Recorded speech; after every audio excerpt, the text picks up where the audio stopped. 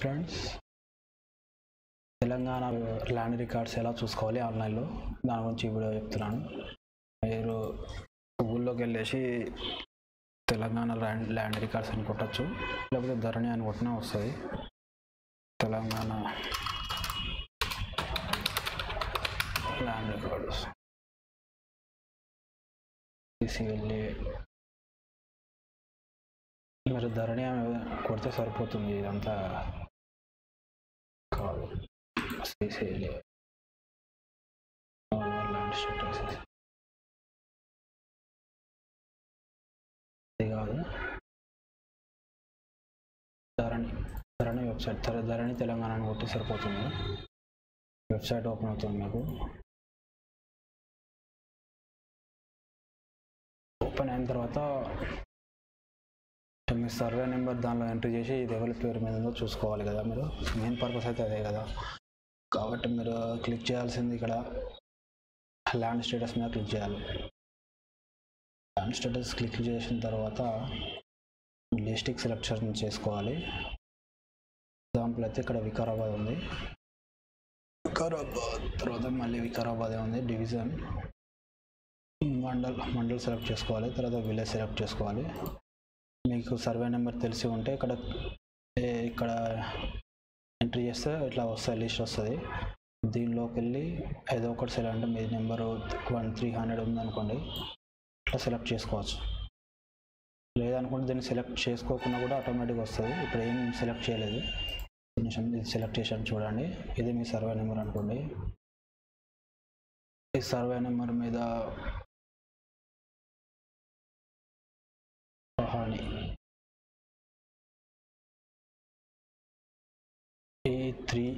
దీని మీద ఈ సర్వే నెంబర్ మీద ఎవరు ఉన్నారు, ల్యాండ్ ఏంటంటే ఇక్కడ వచ్చేసింది మేడం సరోజన పాత నెంబర్. ఇక్కడ ఇది క్లిక్ చేస్తే మీకు డాక్యుమెంట్ ఫుల్ వస్తుంది.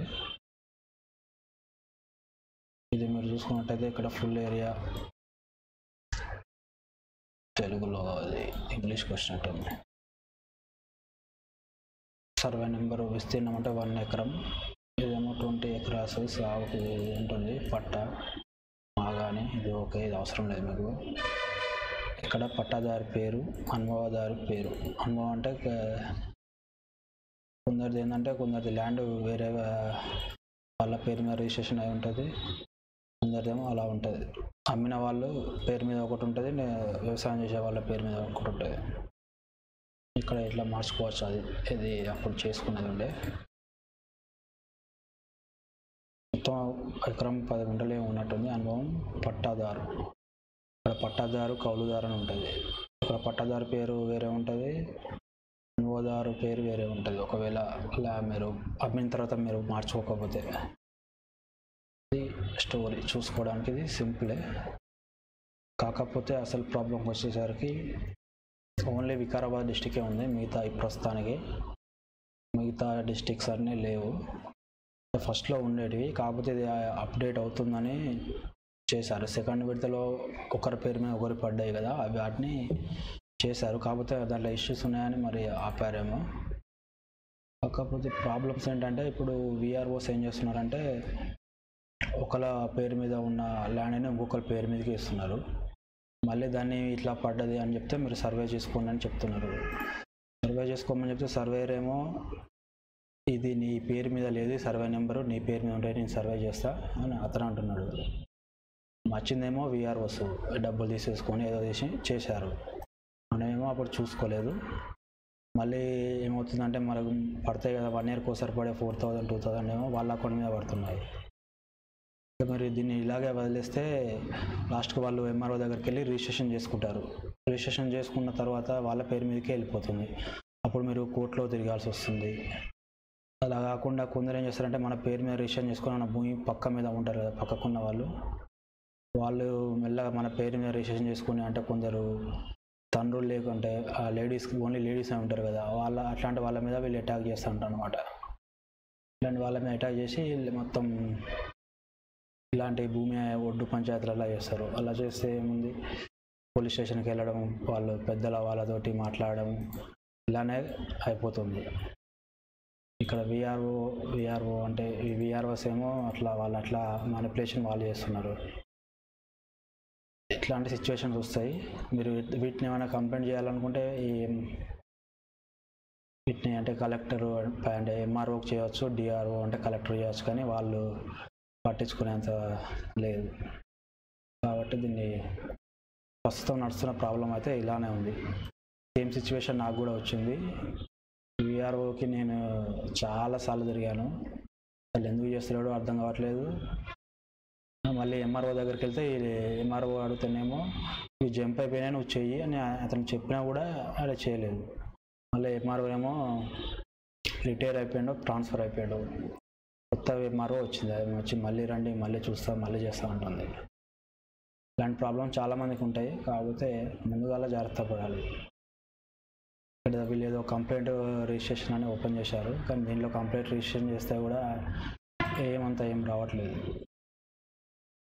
ఇది స్టోరీ.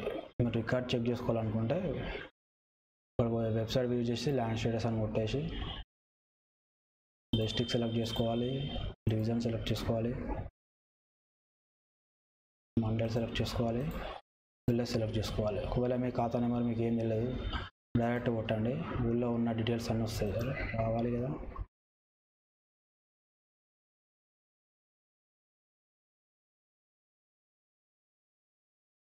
ఏం చేస్తాను తొమ్మిది అయితే రావాలి. ఆర్ఓఆర్ పహాని.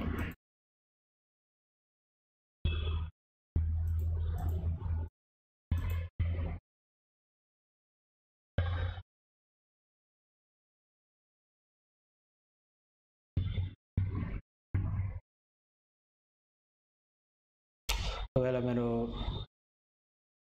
రిజిస్ట్రేషన్ చేసుకోవాలనుకుంటే మీరు ఎస్ఆర్ఓ వెళ్ళి సబ్ రిజిస్టర్ ఆఫీస్ ఎక్కడ ఉంది మీకు తెలుస్తుంది, రిజిస్ట్రేషన్ ఆఫీస్ డిస్ట్రిక్ట్ సెలెక్ట్ చేసుకోండి, విలేజ్ సెలెక్ట్ చేసుకోండి, సర్చ్ కొట్టేస్తే వచ్చేస్తే ఆఫీస్ ఎక్కడ ఉంది ఏంటి అనేది. ఇది ఎంఆర్ఓ రిజిస్ట్రేషన్ చేస్తాడు, మరి అదేం ప్రాబ్లమ్స్ ఉన్నాయో అంత డాక్యుమెంట్ డీటెయిల్స్ మీరు రిజిస్ట్రేషన్ చేసుకున్నారనుకోండి, ఆ డీటెయిల్స్ చూసుకోవాలనుకుంటే సెలెక్ట్ చేసేసి అంతే. రిజిస్ట్రేషన్ ఇయర్ 2010 అనుకోండి, డాక్యుమెంట్ ఇయర్ అంటే డాక్యుమెంట్ నెంబర్ 2009 అని ఇట్లా ఉండి 1 2 3 4 5 అని ఉంటుంది. కొట్టేస్తే వస్తుంది. నేను ఏదో ఫేక్గా కొట్టాను.